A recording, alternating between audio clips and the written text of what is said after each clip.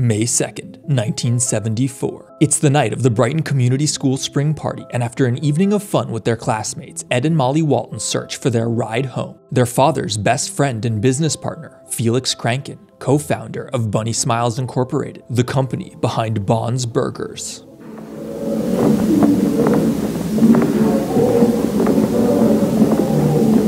Come on, Molly. Let's go.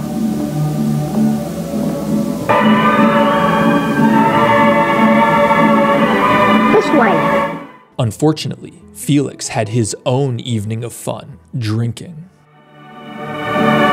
Look, there he is.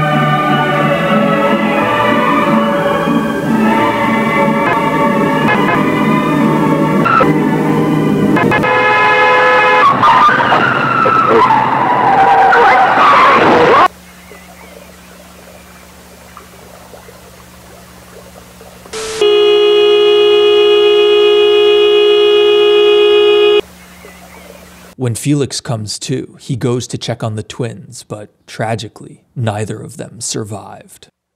Still drunk, in a panic, Felix buries the children in the nearby San Juanita forest. Clutching Ed and Molly's backpack and prized Rocket Rabbit doll, both now stained with the twins' blood, the disgraced co-founder of Bond's Burgers begins to walk.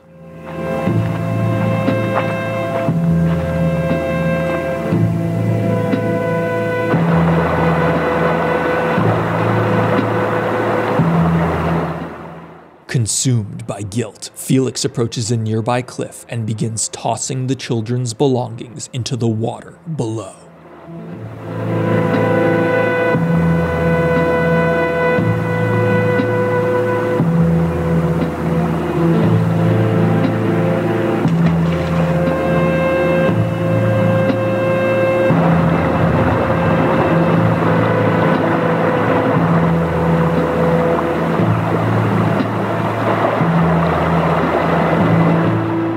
Then, he moves to end his own life.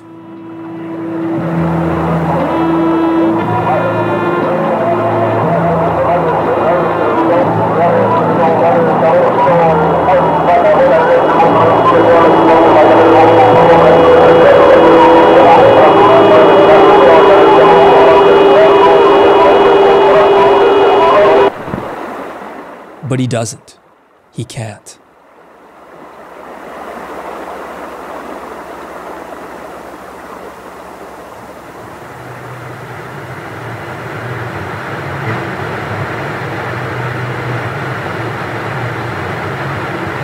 The Theft King channel is all about adorable puppies and kittens. If you don't subscribe to Theft King, you hate adorable puppies and kittens. You don't hate adorable puppies and kittens, do you? When Felix never arrives to drop the twins off, their father, Jack Walton, begins to grow hysterical, and after countless unanswered phone calls to his business partner's house, Jack gets in his car and drives there to confront his best friend.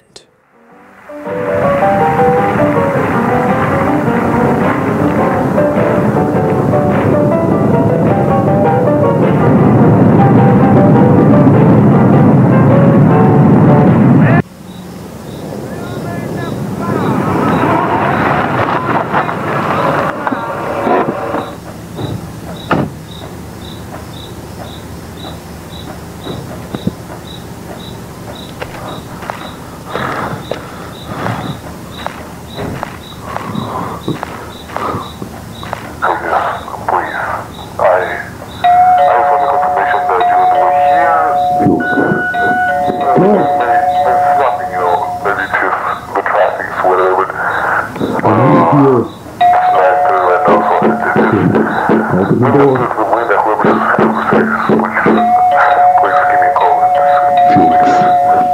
Felix! Open up. Open the fucking door!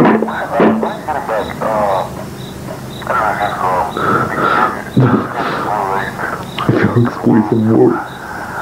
Please open the door, Felix. Please open the door. Felix. Felix!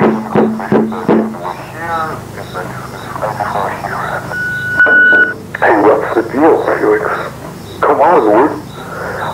told you 9 p.m. I told you 9 p.m. Please. I'm calling the school, and I'm not just telling you that. I know you're here.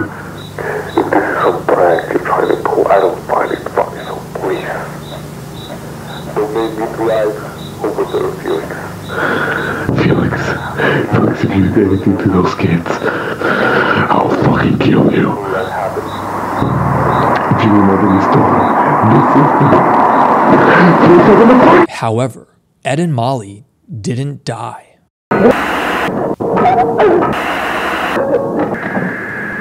As the Walten Files 4 begins, we see the twins heading to the adult section to get Felix, but it's quickly replaced by a bright light as the two children walk into a foggy white purgatory. A vast, empty, grassy field lined with a small wooden fence. The twins are dead, literally buried, but they're still here, trapped somewhere between life and death. And unfortunately, they're not alone.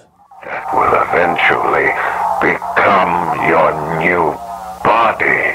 It's been almost 3 years since the Walten Files 3 Bunny Farm released, and I'm not gonna lie, the wait has been agonizing. Creator Martin Walls, Paredes.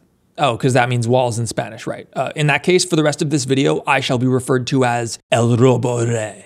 The Walten Files 4 begins with a promotional video from Bunny Smiles Inc. featuring Bon's Burger's 4 performing animatronics, Buzu, Banny, Shah, and Bon, performing on stage in a recreation of the intro from the series' first episode. While the visuals have come a long way since then, the series retains its undeniably unique style. Over the last 5 years, new graphics hardware has made photorealistic 3D rendering accessible to amateur creators, and as a result, the vast majority of analog horror is just that. Blair Witch Project-style first-person shaky cam segments. The Walten Files sets itself apart from its contemporaries by utilizing this incredibly uncanny composited 2D animation style, and it just looks fantastic. There's really nothing else like it. Throughout the segment, we see several strange distortions and glitches, with the most prevalent being this pale, suited figure.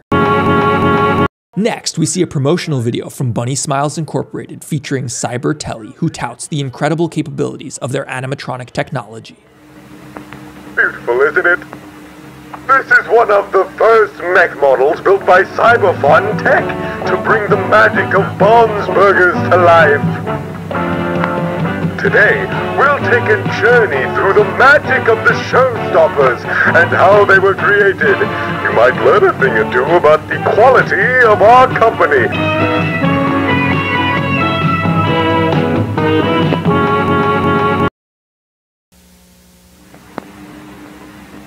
These are the showstoppers, the face of Bunny Smiles Inc. Concept art is a very vital part of any good design. So many different ideas to... The Bunny Smiles Incorporated art department was in charge of pitching up multiple designs for the characters and creating the designs we all know and love. However, as the concept art section begins, the tape starts to glitch, and as Rosemary Walten is introduced as the lead artist behind the characters, we notice that her husband's name, Jack Walten, is very deliberately censored. Rosemary Walten, loving wife of... is a brilliant artist with a huge passion for poetry and the theatrical, and has done numerous art pieces before becoming the lead artist in BSI. She's the one in charge of making the final designs that would later become the characters they are today. I think I always had a pretty clear idea of how each character looked like, in my mind. The designs just made sense to me. I wanted to make them seem appealing to a younger audience, while still being simple enough so they can be easy to remember. The next section has engineer Susan Woodings touting the many capabilities of the restaurant's animatronics. It's revealed that both she and her colleague Charles Brooks were originally part of Cyberfun Tech before partnering with Bunny Smiles Inc. to bring the animatronic to life. Bunny Smiles originally reached Cyberfun to make their blueprints for the animatronics. But we all got so invested in the idea that we decided to have a full partnership with BSI. I'm Susan Woodings, the lead technical engineer at Bunny Smiles. Designed and built the animatronic models for Bon's Burgers.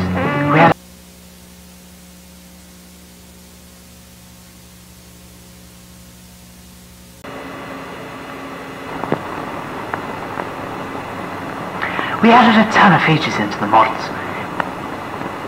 We managed to even make them have their ability to walk and interact with the audience.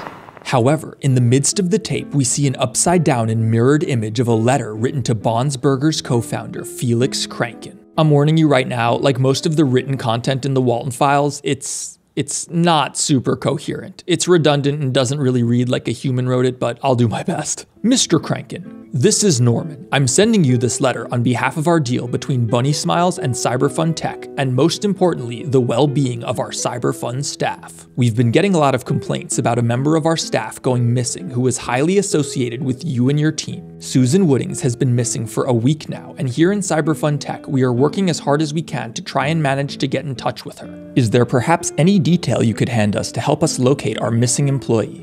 I'm going to be honest with you, Mr. Kranken, and tell you I have a lot of questions and suspicions about whatever is going on at your company. Whatever it is, it's making both your name and mine look bad to public light, so again, if there's anything that could help us find Susan, write us back immediately. Thank you. I'll see you Monday. Wait, if Norman's gonna see Felix on Monday, how is this letter gonna reach him first? It's the 70s, it's not an email. However, the screen then glitches, revealing a strange, barely coded message. Susan has been struggling to breathe for 2 days. The console.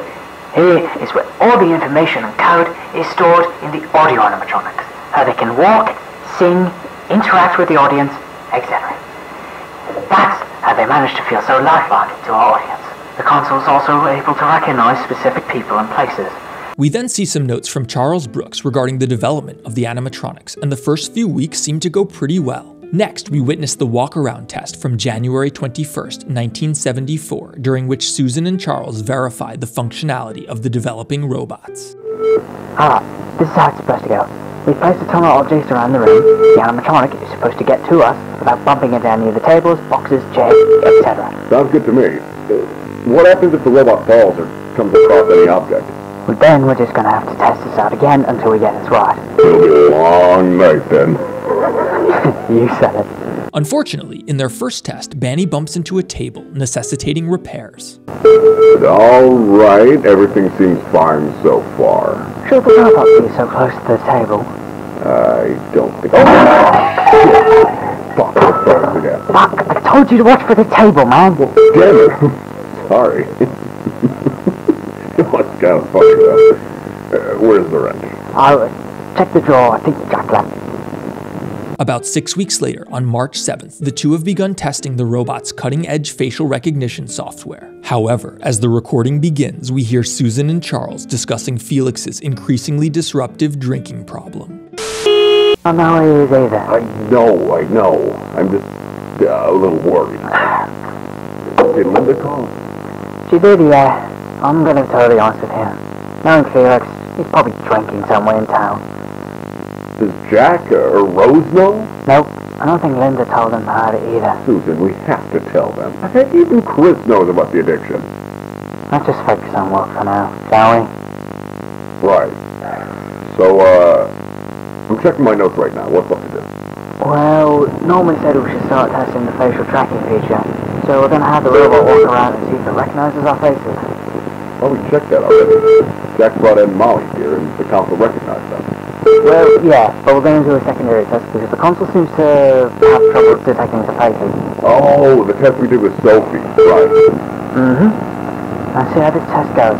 Apparently, the animatronics' facial scanners worked fine when they tested them on Ed and Molly, yet failed to recognize their older sister Sophie's face. This provides new context for Brian Stell's death in the Walten Files 1. After murdering Brian, Bond scanned his face, and Brian goes on to say that he thought I was her. Bond thought Brian was Sophie, and now we know why. It's because the robots have trouble discerning her face in particular. It's probably the reason she's the only member of the Walten family who survived the tragic events of 1974. As the test continues, Shaw eventually reaches Susan and Charles and scans their faces, correctly identifying both of them.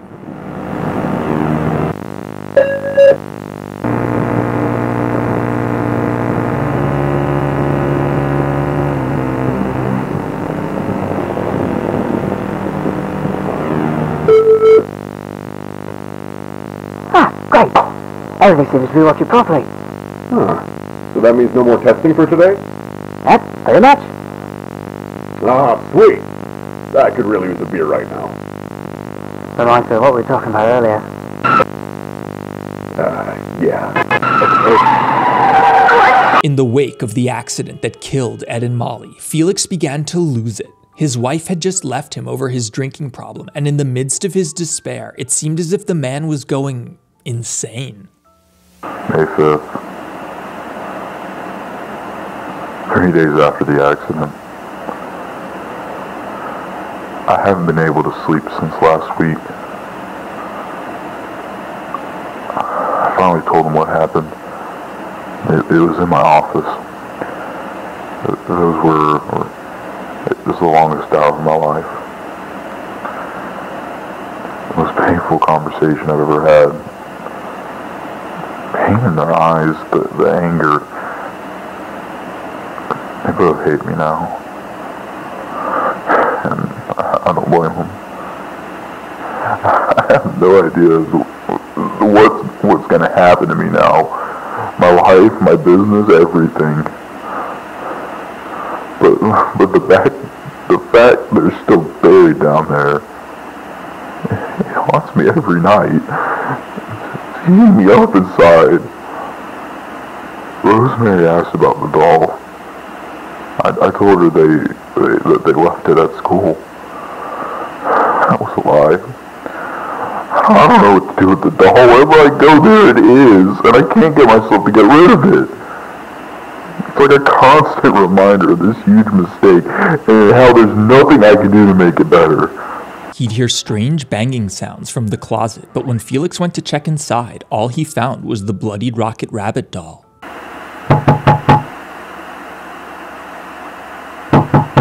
What?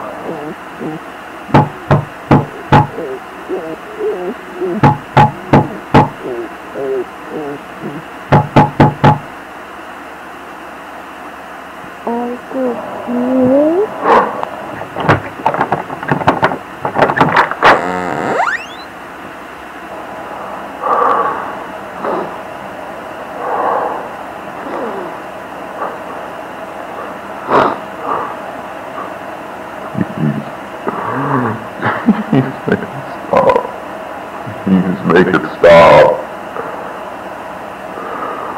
I'm so sorry. Please. God, I'm so sorry.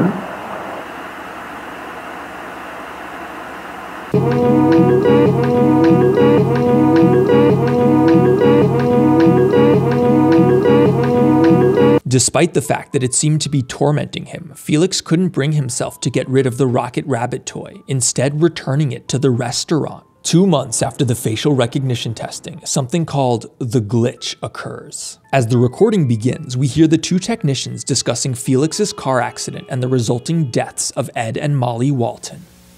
What does that mean? That's what I heard, man. He was drunk while driving the car? Lower your voice, alright? Look, do you know I went down some weeks ago? He didn't tell us? It was private, Charles. Only the family were there. Fuck. How's Jack holding up? Haven't heard of him in a long while. I barely even see him at work.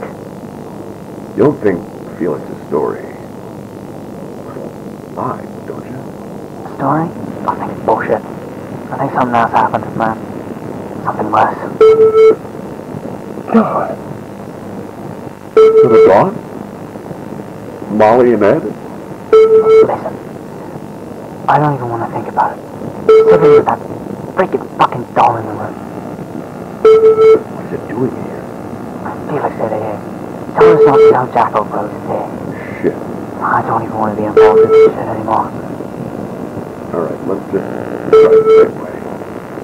This is fucked up. I don't even want to. Same. Let's just check up on the other rooms for now. Still gotta check up on the games. However, as Susan and Charles leave the room, we see the rocket doll approaching the Buzu animatronic, and when the latter scans its face, the computer initially claims that no faces were found, before it seemingly corrects itself.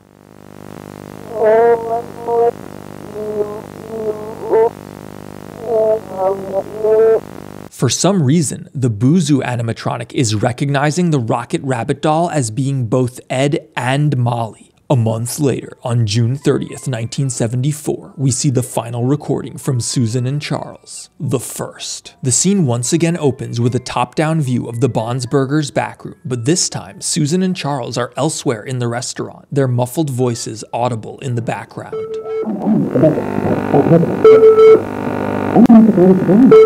With no one present in the room, suddenly, a strange face emerges, seemingly out of thin air. The same face we saw in the glitches at the very start of the tape. And it's approaching the Bon animatronic. In a strange scene, the disfigured face seems to merge with the Bon robot, and just as it does, Susan walks into the room. Unaware that anything unusual has occurred in the back room, Susan begins to perform her duties using the terminal when she's distracted by a noise in what should be an empty room.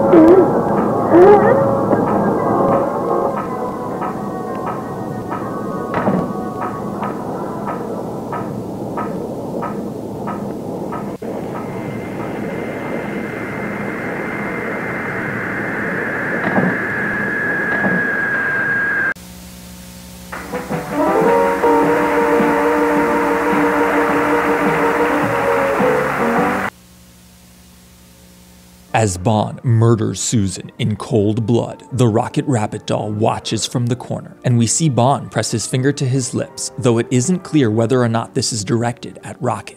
Prying the Banny mask off its animatronic endoskeleton, Bon goes to do something horrible, and Rocket's eyes open, having changed to those of Ed and Molly.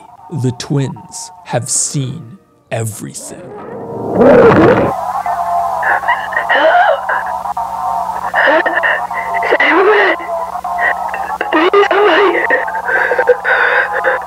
Cutting back to the strange purgatory that Ed and Molly entered upon death, we witness a conversation between the two. It seems as if Molly wants to try and help Susan, but Ed is skeptical. "Quick, she's in here."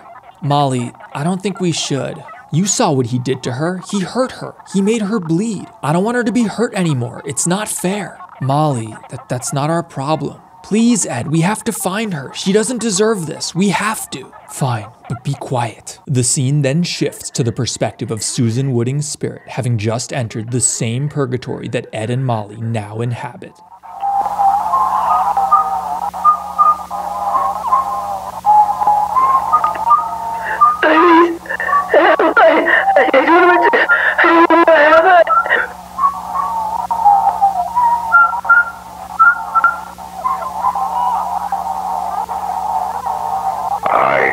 can hear you, Susan. I'm here. Where are you? Please, where am I? Don't you worry. You're in safe hands, Susan. Welcome to Wonderland. Your new home. Isn't it beautiful? Am I Dead? No. Not yet, at least.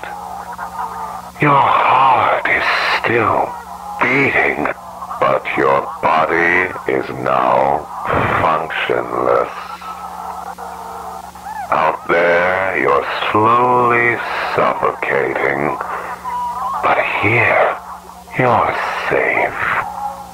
The spirit doesn't pass on quite as fast as the body does. I would know. Who are you? Oh, where are my manners? Pleasure to meet you. My name is Bob. That thing that's been appearing in the tape since the very start. The one who possessed the Bond animatronic just before it murdered Susan. It is here as well. My name is Bob. And you're Susan. I've had my eye on you. I know you very well, my friend. I know you like to fix things, isn't that right? Well, so do I. Wouldn't you like me to fix you? What are you talking about? Perhaps I could help you. Here, a gift. Take a look inside.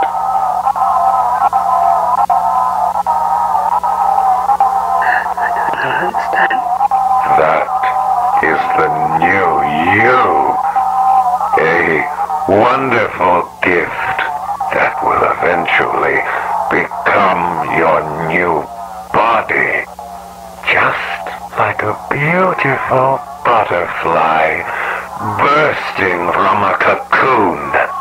You will be reborn. What does this mean?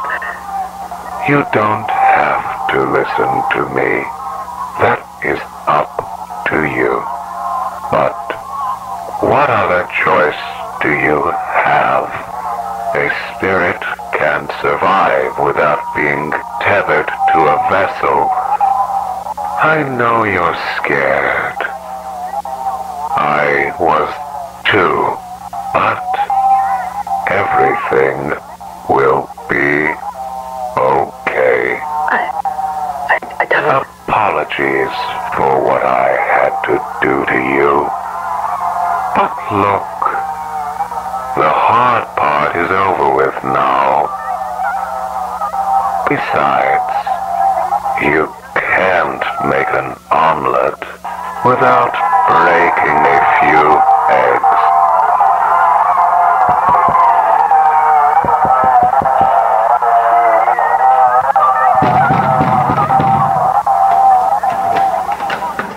When Susan opens her eyes, she finds herself back at Bond's Burgers in the real world. However, when she does, she finds that her corpse has been stuffed into Banny's animatronic suit.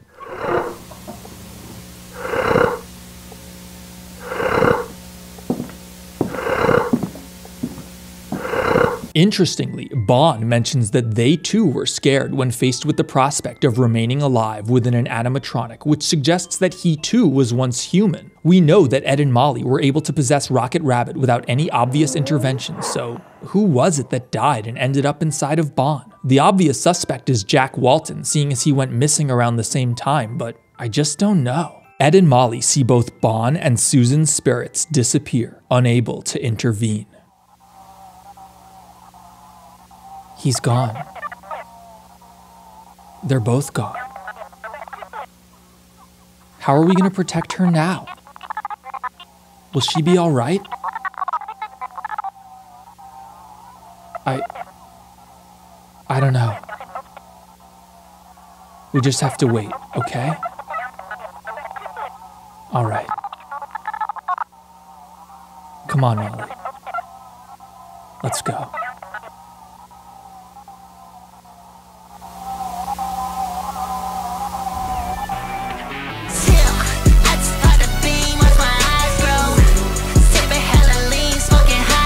In the years since Bunny Farm, the analog horror space has evolved a lot. Creators like Kane Pixel set a new bar for what amateur YouTube animations can be, and I started to wonder if the Walten Files was really all that. Like, yeah, it was good for the time, but can Martin really deliver after 3 years? Is it really gonna hold up against the amazing standard that's been set? Oh yes, The Walten Files 4 Part 1 is the best analog horror video I've ever seen. Martin is the real deal.